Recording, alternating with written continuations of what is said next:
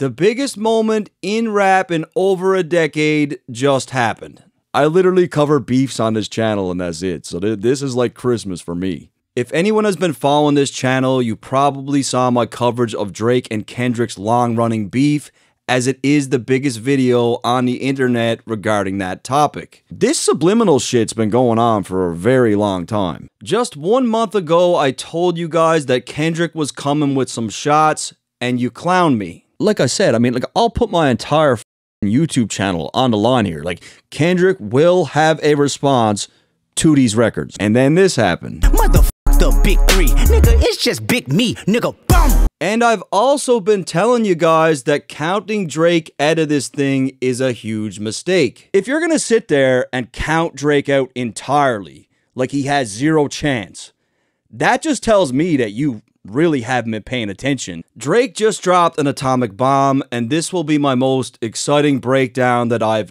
ever done on this channel. I could barely keep it together, I'm not gonna lie. So right off rip, I wanted to point something out about the original track that we got, which was the on-mix version, where Drake started out the record with a big sigh.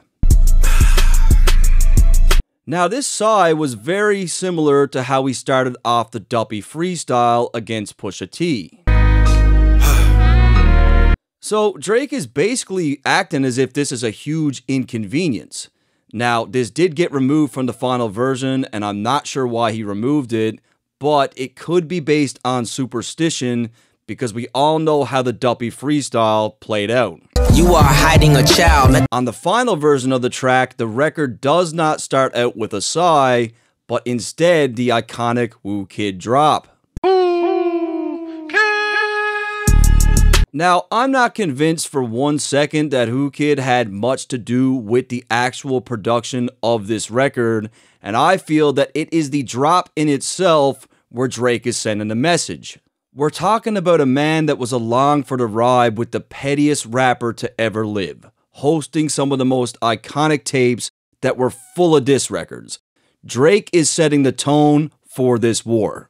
If young Metro don't trust you, I'm gonna shoot you. There's no question about it that the drop is symbolic. Like, he's bringing us back to this era, like a very exciting era, the mixtape era, while giving us this moment himself. Another thing I wanted to point out about the leak is if you listen closely, you can hear that Drake samples Biggie's Get Money. I could never be nobody #1 fan. Now, there is some more intended symbolism behind the choice of this sample. Biggie's Get Money is essentially a story about a woman that he cheats on, who becomes scorned and turns against him. Damn, why she wanna stick me for my paper? Now, this is going to make a lot more sense to you guys a little later in this video, but keep in mind when Future said this to Drake. Pillow talking, acting like a fed dog. And I also found a very similar line from a Rick Ross and Meek Mill track, and that track is only 4 months old. So place a bomb bet, you haven't won yet. Never. We thick on our corners, come and get a small bonus. Get it. This what you call moments, pillow talking informant. Looking back at this now, I do feel like this was indeed a subliminal towards Drake that we just didn't catch. Drake is a massive gambling guy, and Ross references placing bets and collecting a bonus. He then echoes a very similar line to Future, calling Drake a pillow-talking informant. Stay with me. Drake starts off the record by responding directly to Future's shot on a track that was released on March 22nd called We Don't Trust You. You a nigga #1 fan, dog. Sneak this and I don't understand, dog. It was on that track where Future claimed that Drake was his #1 fan, and Drake decided to clear that rumor up. I could never be nobody #1 fan. Your first #1, I had to put it in your hand. Drake stunts on Future by claiming that he could never be his #1 fan, pointing out how he was the first person to give him a #1 record, and that record was way too sexy. I'm too sexy for this syrup. And as this thing progresses and we get more diss tracks, we can expect more of the same from Drake, as he pretty much helped all these guys early on in their careers. I did see a post on Twitter from Hip Hop by Numbers, and they did the analytics to show that Drake has helped 32 artists to get their highest rank on the Hot 100 charts, at the time. So when it comes to that shit, like Drake has a very obvious angle that he could play. Drake then points out that he's a global phenom and that these guys couldn't do numbers outside of America. You pussies can't get booked outside America for nan. I'm out in Tokyo because I'm big in Japan. So we already know that the first line could not be directed at Kendrick because he is very much a global artist. When it comes to Future, he has done some traveling, but outside of a few shows, he exclusively plays at music festivals, whereas someone like Drake sells out entire standalone shows. There's just a massive difference in being able to pack out an arena in Germany where your name is the draw, like your name is on the flyer, that's it, and, you know, playing a music festival in Belgium somewhere with, you know, 100 people on the lineup. Now, this Tokyo line might seem simple, but it has a lot of depth, and it might just be the direct cause of the tension between Drake and Future. This is a girl that goes by the name of Just Tokyo on Instagram. Now stay with me because I'm about to blow the fucking lid off this thing. 28 weeks ago, this woman is at Drake's It's a Blur tour in Miami. Here she is posting a video of Drake performing, and here she is next to one of the trailers.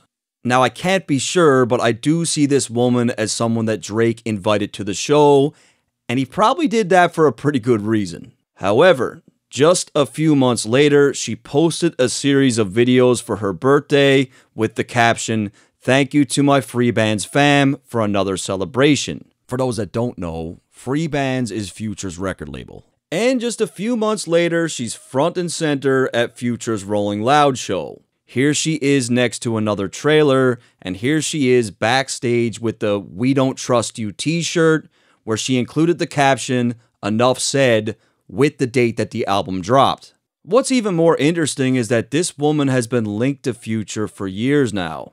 Here's a photo from 2021. So when Drake says, "I'm out in Tokyo, I'm big in Japan," just think about it. The girl is Japanese. I'm the only Japanese in the family. He's saying he fucked her, like, you know, he's big in Japan. He gave her the hammer. Outside of that, this line wouldn't make any sense. Statistically speaking, Drake is not big in Japan. Japan is actually one of Drake's weakest markets. Now, in the case of Kendrick, he performed in Tokyo in 2023 and had the crowd singing his lyrics word for word. And I really started to realize just how big Kendrick was in places like China when a guy hit me up a few weeks ago and he asked permission to translate my Kendrick and Cole video so that he could post it on a Chinese website. And I told the guy to just go ahead and post it, like spread the love of hip hop. And I couldn't fucking believe it. He hit me back after and told me that the video is just going crazy in China right now, which blew my mind. Drake then goes on to point out that he's the hit maker that all these guys rely on. I'm the hit maker y'all depend on.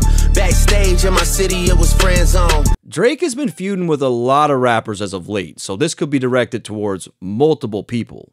In the case of Rick Ross, he reached out to Drake back in 2010 to help with his album, and that's when we got Aston Martin music. I just needed time. That track was a single on Rick Ross's Teflon Don album and was indeed the biggest single on the album. Call Drake. Call my homie Drake. Shout out to Drizzy Drake. And due to the success of that record, Ross recruited Drake again for his next album, where he chose to promote the project with a Drake feature. I'm in the condo just posted watching Miami kill. Now the track didn't make it on the album, but he did use Drake as like a promotional tool. However, Drake would make it onto the album as he again gave Ross one of his biggest singles, Diced Pineapples.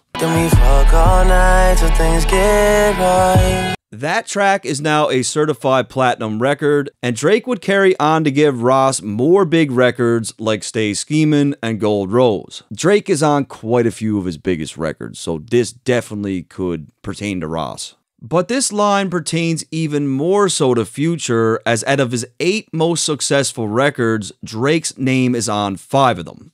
Personally, my favorite song that they ever did was Scholarships, but I mean, they got a lot of bangers. Now, as far as the line backstage in my city, it was friend zone, this could be pertaining to one of 3 people. Rick Ross was in Toronto on October 9th, 2019.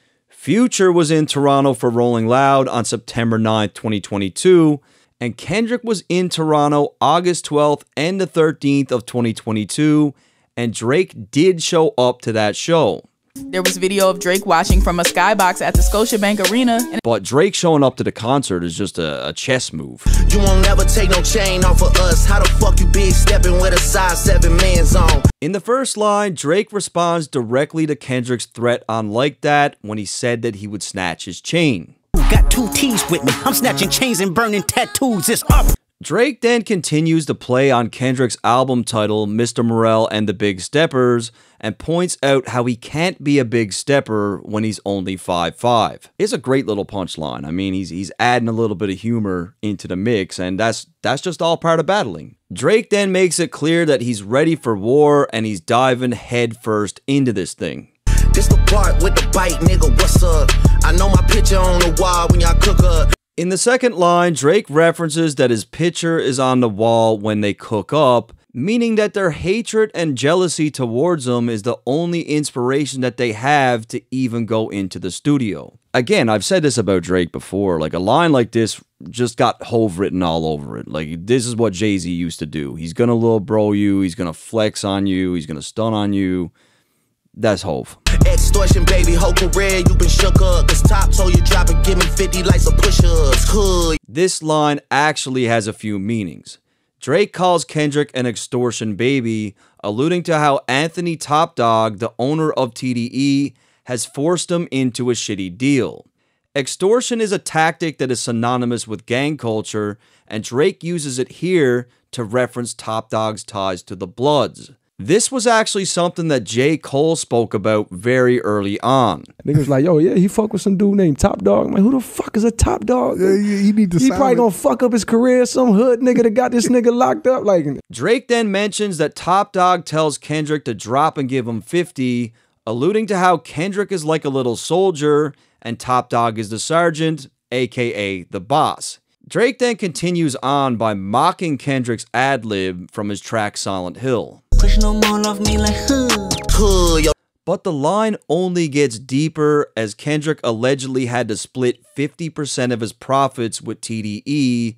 And lastly, Drake references push-ups in a literal sense where there's actual footage of Kendrick doing push-ups. That line's fire. Your last one, Brick, you really not on shit. They make excuses for you cause they hate to see me lit. So, pretty self-explanatory. Drake brings up the fact that the album that Kendrick dropped, which took 5 years to get, wasn't received very well and is often referred to as a flop. Pull your contract cause we gotta see the split. The way you doing splits, bitch, your pants might rip. Alright, so this line is fucking crazy and everyone is missing it. First and foremost, when Drake refers to the contract and the split, he's referring to Kendrick's former TDE contract where it's alleged that 50% went to TDE. And that is the only part of the line that people are hearing. But Drake is not just talking about the old TDE contract.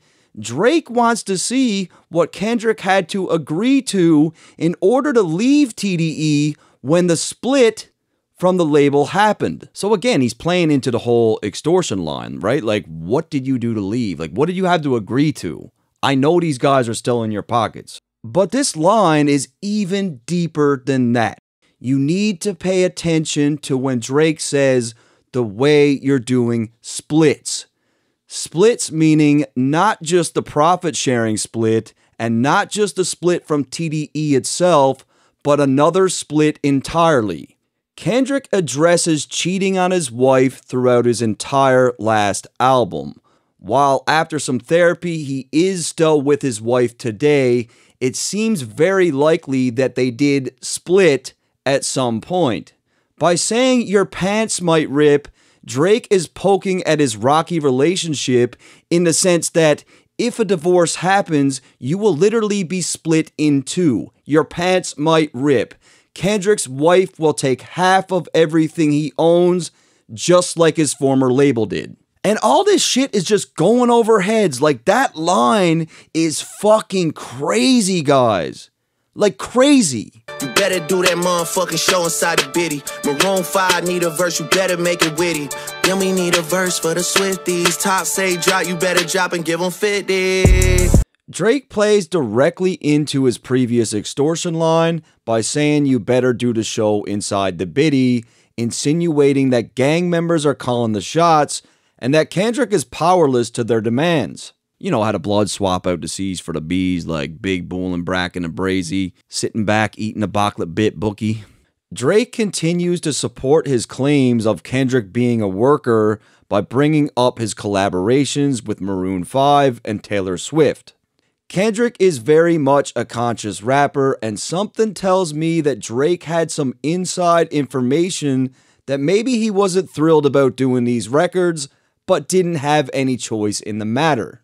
I think those records were a good thing for Kendrick because he was able to show like, I could do this pop shit too if I really wanted. Pip squeak, pipe down, you ain't in no big three. SZA got you wiped down, Travis got you wiped down, Savage got you wiped down. In the first line, again, because of his height, Drake calls Kendrick a pipsqueak, but also because Drake is a far bigger artist. He then goes on to address Kendrick's recent claims regarding the Big Three. Motherfuck the Big Three, nigga, it's just Big Me, nigga, boom! Drake points out that Kendrick is nowhere close to the Big Three, as SZA, Travis Scott, and 21 Savage all outsold Kendrick on their last albums. However, there's even more depth to the line when we look at the fact that Drake has had a #1 record himself with all three of those artists. What's interesting to me is the fact that Drake doesn't mention J. Cole. What the fuck is this, a 20v1, nigga? What's a prince to a king? He a son, nigga.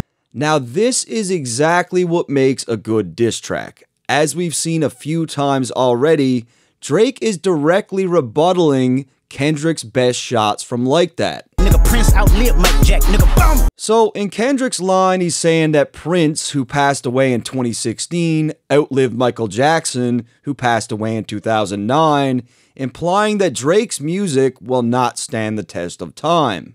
Drake takes the opportunity to perfectly flip this narrative by stating that like MJ, who was the king of pop, a prince is just a son to a king. At face value, this is already a great response, but when you realize that Michael Jackson's son is also named Prince, it adds a whole other layer. It's a very calculated line. Like, people have been counting this guy out, but he's really good at this shit, guys. He is. Get more love in the city that you from, nigga. Metro, shut your whole ass up and make some drums, nigga. The first line is extremely clear, where Drake points out that he's a far bigger draw in Kendrick's own city and that he gets more love.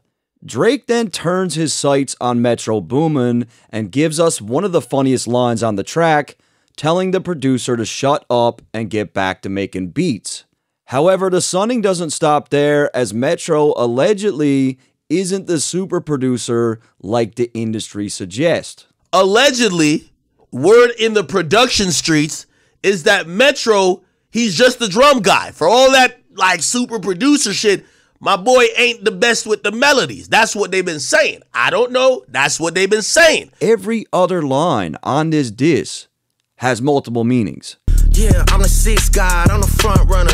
Y'all nigga manager was Charles' little blunt runner. Drake then switches ops again and hones in on the Weeknd, who seems to surface any time that Drake's slander is ongoing. Drake starts off by claiming that he's the sixth god, he's the king of Toronto, which is the city that the Weeknd reps. The clowning then continues as Drake makes claims that the Weeknd's manager Cash used to work for Drake's man Chubbs as a blunt roller. He's basically saying that the guy was like a lackey, like a servant, a personal assistant.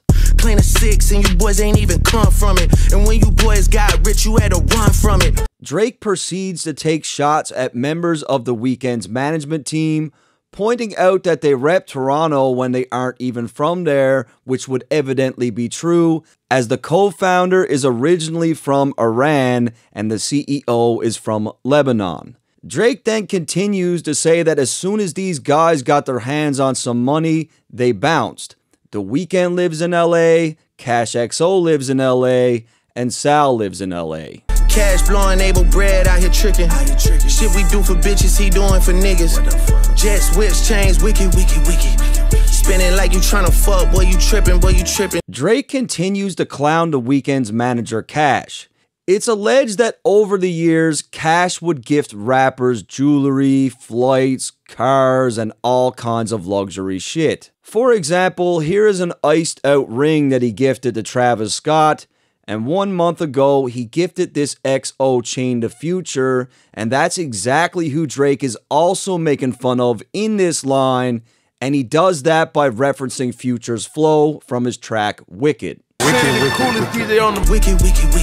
I'm sick and tired of wearing this like knockoff Rolex, so if anyone wants to buy me one, feel free. I'm just gonna put that energy out there. Amazon, $80, baby. Drizzy Chippendale probably got your bitch Chanel. So again, I gotta bring it back to this Tokyo girl, as she was literally gifted some Chanel shoes, making the post the very next day after she attended the Drake concert. Drake also references the cartoon Chip and Dale, who were two chipmunks that helped everybody that needed help. Furthermore, Chip and Dale always fought with a character called Pluto, who they would always outwit. And as you know, Future also goes by the name Pluto. Rolling loud stage, I would turn, that was slick as hell. Shit'll probably change if his BM started kiss and tell. Drake acknowledges the moment at Rolling Loud where Future and Metro played an early version of Like That for the crowd. People seem to think that this line is about Travis Scott, but they are wrong, as this line is most definitely about Future. Drake is claiming that Future's shows might look a little different if his BM, aka baby mama, starts to kiss and tell. First and foremost, one of Future's baby mamas is Sierra, who had a track Kiss and Tell. However, when I looked into this further, I found that Future has 8 children with 8 different women, but due to the fact that Drake uses the initials BM, I've narrowed it down to this woman right here, Brittany Mealy. Now, Future has had a real rocky relationship with this baby mama in particular, including a recent court battle for child support, which she won. Now, Drake seems to be in contact with this woman, and it would appear that she has some career-altering dirt on Future that Drake now also knows about. Hugs and kisses, man, don't tell me about no switches. I'll be rocking every fucking chain I own next visit. In the first line, Drake takes a shot at The Weeknd, calling him soft, as his XO label is sometimes interpreted as hugs and kisses. The line, of course, also acts as a rebuttal to Kendrick's line from Like That, where he's talking about switches, and Drake is basically claiming that Kendrick's not built like that either. I be rocking every fucking chain I own next visit, ayy. I be with some bodyguards like Whitney. Again, Drake is responding directly to Kendrick's claims on Like That, where he name-dropped his bodyguard 2T's and claimed that he would snatch Drake's chain. Drake's coming with that energy, man. Like, he's coming, he's rocking every fucking chain next visit. That's hard. However, it is really the second line that got a lot of people talking. First and foremost, Drake claims that he's with some bodyguards like Whitney, which is an ode to the movie The Bodyguard, starring Whitney Houston and Kevin Costner. This movie is about a bodyguard that is hired to protect Whitney, and they end up falling in love. To further complicate this whole thing, Kendrick's wife's name is also Whitney, which could mean that she slept with her bodyguard. When Drake really wants to put emphasis on something that I noticed over the years is he tends to drag out his words. We saw the same thing with Duppy Freestyle when it came to Pusha's wife. Let it ring on you like Virginia Williams. And just think about it, like if this is actually true and Kendrick hired a man with his own money to protect his wife Whitney, like the movie The Bodyguard, and she really was fucking around on him like that, this line is even more fucking crazy if this is true. And I'm so committed to this whole thing that I literally watched the entire movie last night with my girl. And while it didn't do much for me, it made me remember that Drake has mentioned this movie before. bodyguards don't look like Kevin Costner, you tweaking. When we look at just how calculated Drake is, I don't believe for 1 second that Drake is mentioning this movie again on one of his most scathing diss records of his entire career. Just pulled up to Whitney, Houston, Texas for the evening. I think this is a true subliminal in the sense that we don't get it, but Kendrick does. Even Pusha T admitted that he felt like Drake was exceptional at these types of subs. You know, lines here and there that I feel like, and he's really good at that. Like, he's great at that. Great at that. Yeah. Broader line that like him and goes under the radar. And he's one of the best with the sub. Yeah. Look, guys, where there's smoke, there's fire. Kendrick has had plenty of issues with his wife, and I'm standing on this one. Drake knows something. Top say drop your little midget ass, better fucking, hey, better drop and give me 50, hey, drop and give me 50. As Drake continues to bring up this 50% narrative, he's not speaking in the past tense, and he's making it seem like even today, Top Dawg still has his hands in Kendrick's pockets. It's very interesting. Something else to mention about this little hook is that Drake is paying homage to Mike Jones, Drop and Give Me 50. Now, beyond paying homage, you can best believe there's a reason why he selected this record. I just can't figure it out. Niggas really got me out here talking like I'm 50. Niggas really got me out here rapping what I'm living. Coming off the iconic Woo Kid drop, Drake claims that he's attacking the situation like 50 Cent. Bear in mind, 50 does indeed have a history of dissing a bunch of rappers on a single record. And when he says, like, you got me rapping what I'm living, he's just meaning, like, I'm coming with facts. Like, I'm giving receipts. I really did give you your first #1. You really did leave Toronto. Your album really did flop and came 5 years. I really am way richer than you. I really am way bigger than you. I really do have all the most #1s. He's rapping what he's living. I might take your latest girl and cuff her like I'm Ricky. Can't believe he jumping in, this nigga turning 50. Every song that made it on a chart he got from Drizzy. Spend that little check, you gotta stay up out my business. In the first line, Drake says, cuff her like I'm Ricky, clowning Ross for being a correctional officer back in the day. Now, the fact that he also calls him Ricky is an ode to 50 Cent's hilarious skits about Rick Ross. Officer Ricky? Damn, Rick. Now, the leaked version had a line that I did want to point out. Worry about whatever going on with you and hey. So he leaves out the last line, but we can fill in the blanks. He's talking about Diddy, and Rick Ross does have some allegations about connections to Diddy. As I was doing the edit, I thought of something else too. When Drake says cuff her like I'm Ricky, that could actually be a reference to the Diddy shit too. Like these freaky ass parties, like with the cuffs and shit, you know what I mean? Shout out to the hooper that be busting out the gritty. We know why you mad, nigga, I ain't even tripping. All that little heartbroken Twitter shit for bitches. This line is directed at Ja Morant, who is known for doing a dance called the Gritty. When Metro posted a tweet that said, once you pick a side, stay there, Ja seemingly sided with him by retweeting, stay on that side. When Drake says we all know why you're mad, he's likely referring to how he was spotted on a date with Brooklyn Nicole, and she is Ja Morant's ex. When you think about it, man, like the way it seems right now, Drake's got most of these dudes shook over pussy. Really, like not all of them, but a lot of them. In that fucking song, y'all got to not start the beef with us. This shit been brewing in a pot, now I'm heating up. Pretty self-explanatory. I told you guys this 4 months ago, and a lot of you guys said I was crazy. I don't care what Cole think, that dot shit was weak as fuck. Champagne tripping, he is not fucking easing up. And while Drake doesn't really say anything bad about J. Cole, he does kind of stunt on him a little bit by just showing that he's not afraid to do this shit. This is further solidified when Drake claims that he has no intentions of easing up, possibly alluding to Cole's apology for his diss. Everyone was basically claiming that J. Cole was the only person capable of going toe-to-toe with Kendrick, and he bowed out.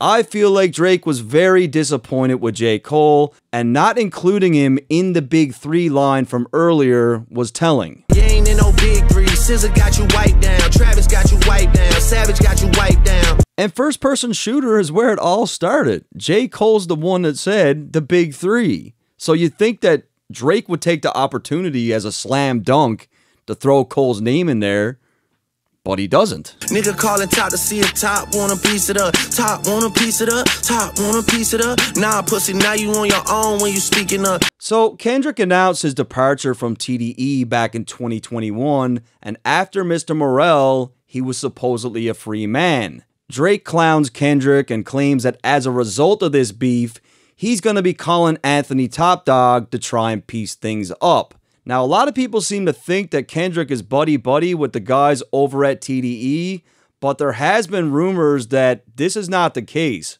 I did watch a video a while back from a creator called Geek about it, and he put together a pretty compelling narrative. So big shout out to that guy. I'm going to leave a link to his video in the description. And he's got like 16,000 subs, so run the subs up for him. He's got a good channel. You don't roll deep to this and not fucking deep enough. This is one of my favorite lines on the track. It's just such a hard narrative flip given the fact that all the biggest artists in the game are teaming up on Drake, and he's still saying, sorry, that's still not enough. Numbers wise, I'm out of here, you not fucking creeping up. Money wise, I'm out of here, you not fucking sneaking up. Cornball, your show money, merch money, feed us. When Drake finds these little pockets like this, like it just reminds me so much of Jay-Z. Like, your show money is merch money to us. Like, it's just that braggadocious money talk, numbers talk. Like, what are we doing? What are you talking about? I'ma let you niggas work it out because I seen enough. This ain't even everything I know, don't wake the demon up. This ain't even everything I know, don't wake the demon up. This is by far the most confident Drake that we have ever seen going into a battle. Now, we don't know what Drake knows, but I'm going to call it right now. He's about to blow the fucking doors off this thing. This one's different for Drake. He's coming in different. Drake then switches it up and goes into a far more melodic flow. Drake is literally begging Kendrick to drop, which honestly tells me even more that he's got something crazy in the tuck. Regardless of what you hear online, this is a very, very solid diss record from Drake. Drake is the one that took the plunge here. He's the first one to come with this type of energy. He came reciting facts. He rebutted every line that anyone said about him. And while he did get personal in this record, he did not reveal his whole hand. Drake has left us wondering what else he has in the tuck. This is a very solid record.